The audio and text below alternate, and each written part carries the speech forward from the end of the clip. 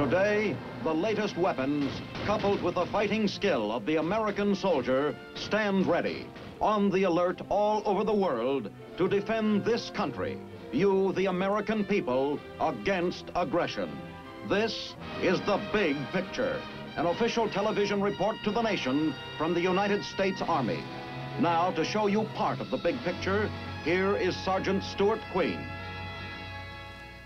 During the month of June in 1863, the scattered forces of General Robert E. Lee were moving toward Cashtown, Pennsylvania, where they were to meet and regroup. Because many of his men were barefoot or shod only in rags, General Lee diverted part of his army to capture a nearby shoe factory. A shoe factory located in a town named Gettysburg. And there, through a chance encounter, his forces unprepared, the main body of his cavalry miles away, General Lee was brought prematurely to battle, all for the want of some shoes. That was in 1863. Today, the American soldier is the best shod, the best equipped fighting man in the world. Much of the credit for this must go to the Quartermaster Research and Development Center in Natick, Massachusetts, where the very latest discoveries of science and industry are used in designing and testing modern military equipment. Everybody talks about the weather. Well, we'd like to introduce you to Willie, a civilian volunteer who is helping Army scientists do something about the weather. For Willie is a copper guinea pig, whose job it is to try out newly developed clothing and equipment under test conditions which might prove risky for mere humans. The host of delicate instruments under his metallic skin are providing new and valuable information about Mother Nature's bag of tricks. Willie's home is here at Natick, where the Quartermaster's newest installation has brought together 1,200 scientists to develop the tentage, clothing, and military gear which will serve American soldiers best in any part of the world under any conditions. In a fight against rain that soaks, ice that jams, mud that clogs, it's the job of these scientists to make the Army weatherproof. It is in the research laboratories that the basic work is done. Here, 17 different branches of science have joined in the greatest research program in military history. Because a soldier's footgear is his most important equipment next to his rifle, research in this area has been stressed. Here is a dissected section of a new insulated boot. The rubber-separated layers of wool will provide perfect insulation. This principle of sealed insulation makes these boots lighter, more comfortable, and warm at temperatures down to 60 degrees below zero. Of course, there's no test like actual use, but there's no need to wear out some poor soldier when scientific ingenuity can exactly duplicate a man's walking movement. Laboratory planning and theoretical calculations, however, are only the first step, for Natick scientists have developed a new way of testing experimental clothing and equipment. They have built 2 climatic chambers in which it is possible to duplicate weather conditions found anywhere in the world. The South Pole is just across the hall from the South Seas. Switzerland, a few steps from the Sahara Desert. This man is one of a team of Army volunteers, being wired before he enters the Arctic chamber. Precise measuring devices will record his heart rate, sweat loss, oxygen consumption, and internal and external temperatures during the period of testing. The team will be trying out new experimental Arctic clothing, designed to be lighter and less bulky than the heavier clothing currently in use. It is in tests like this one that Willie is most useful, for he doesn't mind risking a frostbitten nose or ear, and he can remain exposed to extremes of temperature for long periods without injury. When the thermometer drops, these men know that Willie's a friend indeed. The great advantage of this program is that the new equipment can be tested under completely controlled conditions, where scientific observation is perfect. From the locker room to the Arctic chamber, a drop in temperature of over 100 degrees.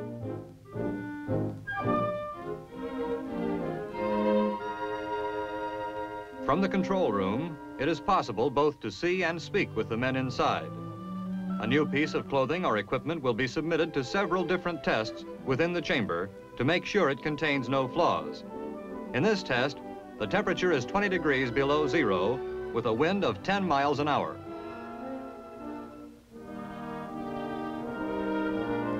These volunteers don't like the cold. Instead, they prefer to enjoy temperatures of over 120 degrees. The reactions of the men being tested will be automatically recorded. Every heartbeat, every second-by-second change will be clearly shown on charts like this one. Over 120 degrees. And these men volunteered.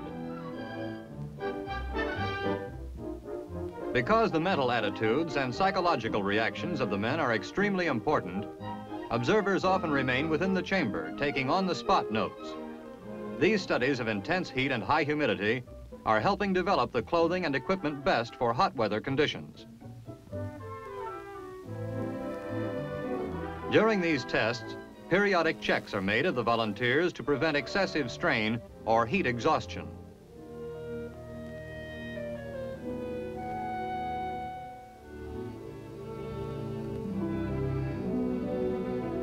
Often, great endurance is required. While most of these tests are relatively short, on a few occasions, volunteers have been asked to live in the Arctic chamber for as long as 6 weeks to test a man's ability to maintain body temperature during prolonged exposure to cold. And this is where Willie chips in. Here he is simulating a sick soldier in a study of body heat loss during a period of enforced inactivity. But it is 150 miles north of Natick and 12,000 feet up on the top of Mount Washington that the final phase of the quartermaster's research and development program takes place. Here, in one of several field testing stations, experimental equipment is actually tried out.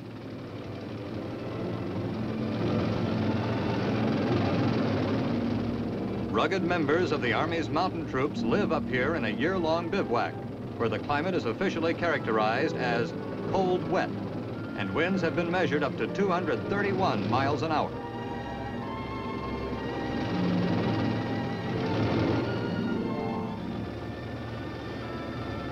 The Mount Washington Test Station is one of the few places in the Army where men are encouraged to subject their gear to the hardest possible abuse. Here, a small testing unit prepares to move out. Their job is to try out a new type of snowshoe. It'll take many trips of cross-country marching during all kinds of rugged weather before these shoes will be approved or rejected.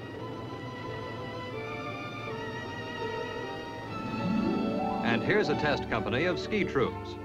In general, the skis used by the American Army are somewhat shorter and wider than those used by other armies.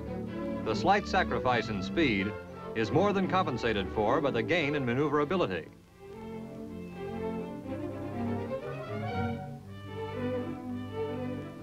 And still another team is going out to walk on ice to test crampons, special devices designed to permit infantry troops to cross icy country without slipping or falling. Yes, here on a remote mountaintop is a never-ending test for the best. The men selected for these teams are not expert skiers.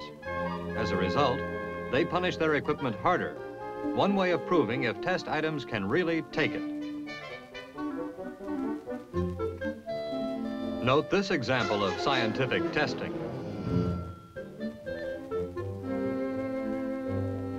For this program, willing men with both brains and muscle are needed. Men who are willing to hike under any conditions and then bivouac overnight to test tents, sleeping bags, and other field equipment. While these teams seldom stay away from their main camp for more than a few days at a time, it is part of their job to go out when the weather promises to be worst. Bad weather makes good testing. Hundreds of items are tested yearly. These are the crampons mentioned earlier for walking on ice. Long snowshoes. A new type of ski harness. Short snowshoes. Day after day, all year long, testing goes on regardless of the weather. Want to go for an early morning dip? No, these aren't members of an Army polar bear club. They're a special team trying out the quartermaster's new Cold Bar suit. Cold Bar, developed at Natick, is a synthetic material resembling sponge rubber. Within seconds, its high insulation value enables the wearer's body to generate sufficient heat to withstand the icy water.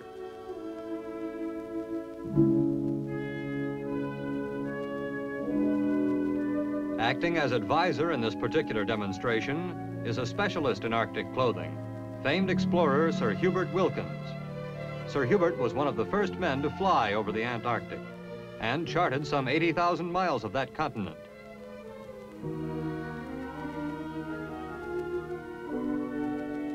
In contrast, here's a dramatic illustration of another quartermaster development.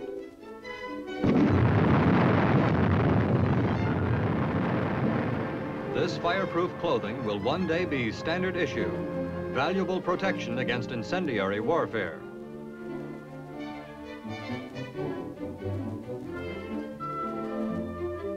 But the Quartermaster Research and Development Center is concerned with a wide variety of research projects in addition to those we have already seen. Consider the common housefly, not only a dangerous disease-carrying pest, but a formidable enemy, capable of building up resistance to ordinary insecticides, such as DDT. Army entomologists are working steadily on an insecticide which will defy these flies' power of resistance. Another aspect of the Army's war against pests is seen in their efforts to develop a satisfactory cockroach poison. These nasty little fellows are hardy souls and difficult to deal with. But Army scientists, working on the principle of cherchez la femme, which freely translated means the female is deadlier than the male, think they have found a solution. The female cockroach exudes a sort of perfume in order to attract the male. By mixing this perfumed substance with poison, Army scientists think they will be able to successfully lure male cockroaches to their deaths.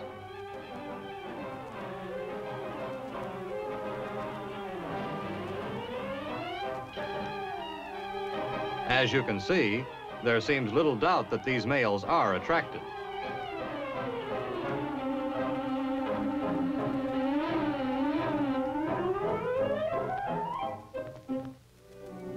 In still another laboratory, the Mechanical Engineering Division analyzes the strength of different pieces of equipment. Here, a universal testing machine is determining the load that can be borne by a particular trailer coupling. Another aspect of the work at Natick is in the Plastics Division. There is a need for plastic to be used at extremely low temperatures without becoming brittle or hard. Here, a chemical engineer works with a new plastic designed to remain supple at below zero temperatures. This piece of white rubber is a newly developed alloy suitable for use at extremely high temperatures. The black rubber is the older commercial type. Note that the black rubber, when removed from the oven, is brittle, while the new white rubber has remained flexible and elastic.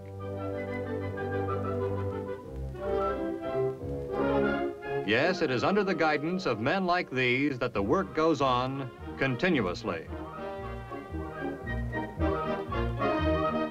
Today at Natick, the greatest research and development program in quartermaster history is dedicated to maintaining the position of the American fighting man as the finest equipped soldier in the world, under any conditions.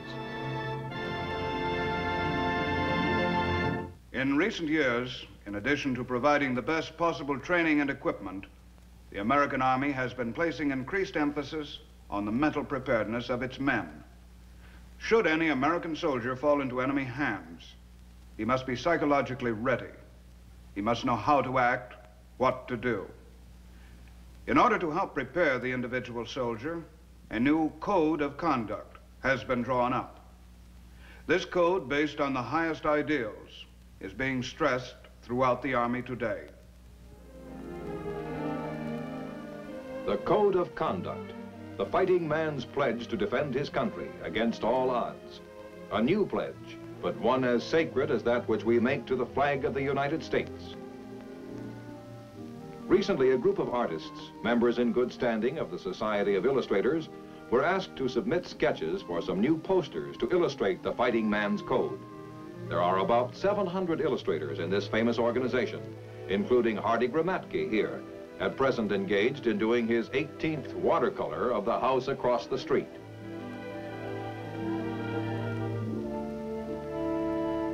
He and Alex Ross and several other highly successful members of the society live in an artist's colony up at Westport, Connecticut. Tom Lovell's in the neighborhood too. You've seen the work of these men on the covers of magazines, as well as inside them, illustrating the stories. Harold von Schmidt is an old-timer in the field. He and his friends were quick to volunteer to work on sketches interpreting the code. Steve Dohanis, familiar to everyone for his Saturday Evening Post covers. Out of the hundreds of poster designs that would be submitted by members of the society all over the country, 6 would be finally selected to be reproduced and distributed wherever members of the armed forces are stationed throughout the world. Steve Dohanis is a genial, easygoing type who is deeply serious about pictures and people. We asked Steve what part of the code he intended to illustrate. Well, the first idea I had was a painting that I had done some time ago, which I thought would very well illustrate the 6th part of the code. I will trust in my God and in the United States. This picture shows a serviceman in church with his family, his mother, his father, his girlfriend. And to me, it exemplifies in one picture all of the beliefs and principles he's fighting for. But actually, the painting I'm finally doing is based on the first oath about the fighting man being prepared to give his life in the defense of our country and our way of life.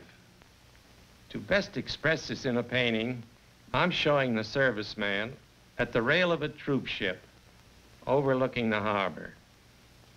This is a moment that, to me, dramatizes his willingness to serve his country and all its people.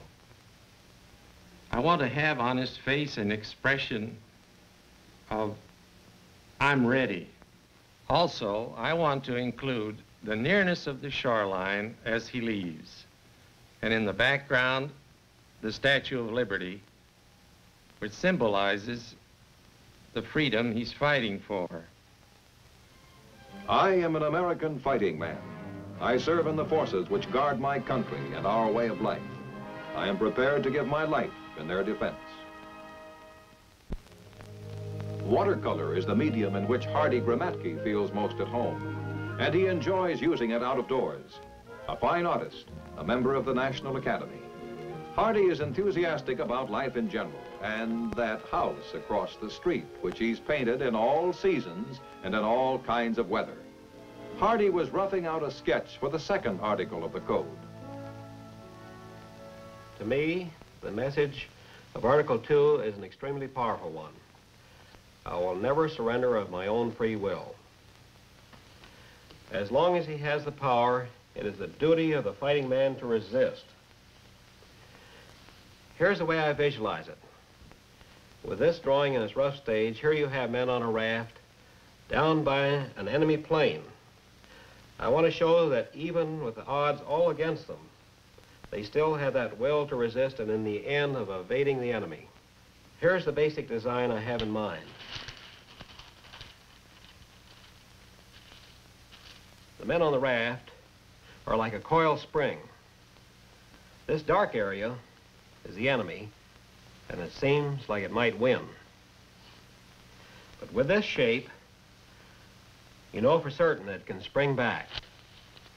I hope the poster, when it's finished, will say that even when it looks as though you're lost, you're not. With that attitude of never surrender, you can always spring back. I will never surrender of my own free will. Harold von Schmidt calls his studio a junk shop. Everybody comes to borrow things here, including a uniform that belonged to his grandfather, a lieutenant colonel of engineers during the Civil War. Von is great on scenes of action. Here he portrays a Navy landing party helping the survivors of an Army patrol escape from a Korean beach. Von likes to work big, to see the idea before he pins it down. As an artist and as a man, you couldn't find a more genuine type anywhere in the world. I'm interested in the part of the code which deals with resisting the enemy by all means available. First thing that came to my mind was someone in our own history, one whom we all know, who was arrested, continued to resist. Nathan Hale, you remember his famous statement, "I only regret that I have but one life to lose for my country." That's a perfect statement. 21 years old when he died. Yet this was what he was willing to do. Puts me in mind of what someone said, "He who dies for his country has lived long enough." I suppose I chose this oath because resistance for American prisoners is not something new. Just because it's been in the headlines. It goes way back a long time. And Hale was perhaps the first American prisoner to die for what he believed. If I am captured, I will continue to resist by all means available. A real illustrator can do any number of subjects well, says Tom Lovell. And the varied content of his pictures seem to prove that he is a real illustrator, and more. For one thing, he's been a Marine, and these historical pictures show that he knows something about pride and loyalty. He enjoys bouncing from one subject to another, says it helps him keep a fresh point of view. He came up with some pretty strong illustrations of the 4th and 5th articles. First, I'd like to show you some work I'm doing on number 4. To me, the key thought in paragraph 4 lies in the words, "I will keep faith with my fellow prisoners." I show a soldier being questioned by the enemy, represented by hand, pad, and pencil. In the background, we see his fellow prisoners, and we know he's keeping faith with them because the pad is blank. He's given the enemy nothing. Also, I've tried another meaning in having this one figure stand out ahead of the others. He symbolizes the need for strong leadership among prisoners of war. Right now, I'm working on a poster for Article 5 about giving no information except name, rank, service number, and date of birth. I haven't put his face in yet. I've shown his dog tags clearly, but the enemy wants to know much more about this man. This is what they will get, and nothing more than this. A blank face with only name, rank, service number, and date of birth. If I become a prisoner of war, I will keep faith with my fellow prisoners. When questioned, should I become a prisoner of war, I am bound to give only name, rank, service number, and date of birth. Lastly, Alex Ross, with practically no formal art training, with far more ambition as a youngster to become a trapeze artist than a fine artist, Alex has gone right to the top of the class in the illustration world. An artist paints best what he likes best. Alex has 5 kids. He sees in many of his subjects simplicity, purity, all the wonder of the world in a child's face. He brightens everything he touches. In this church scene he did for a Christmas card, the light sparkles right off the canvas. Alex interpreted the last oath. I chose the 6th article of the code because I think to any man it has the most meaning. If you're caught in a tough spot, and certainly being caught in a prisoner of war camp would be a tough spot, all you have is your faith and prayer. In thinking out a way of putting this message across, I've tried to simplify the idea of religion in general. I've tried to work out a design that blends all our religions. In this poster, working out a symbol that encompasses the Star of David and the cross. And then in the background, I'm going to work in the flag so that these symbols will best convey the idea of God and country. The figure of the prisoner in the poster has his hand over his heart, which is a sort of natural gesture symbolizing loyalty.